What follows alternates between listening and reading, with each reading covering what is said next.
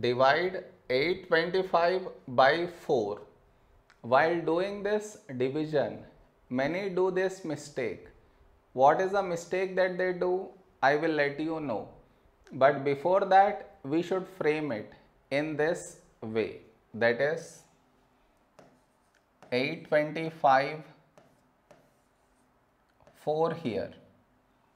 Okay. Next. Here we have 8. Here 4.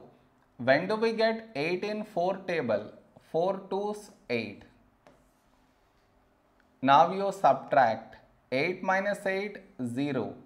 Now you bring down the beside number. So 2 down. This is where the mistake happens. And the mistake is this. Here we have 2. Here 4. 2 is smaller than 4.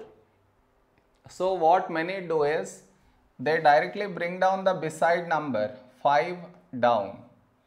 Over here you should remember this point.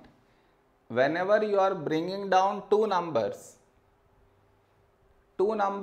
at the same time, compulsory you should put 0 in the quotient. I repeat, whenever you are bringing down two numbers, then compulsory put 0 in the quotient. Remember this point. Next. So here 25, a number close to 25 in 4 table is 4 6 24. Now you subtract. 25 minus 24 is 1. 1 is smaller than 4. No more numbers to bring down. So this is where we stop. Therefore, this is our quotient and this is our remainder. Did you understand where mistake happens? You should not do that mistake. Am I clear?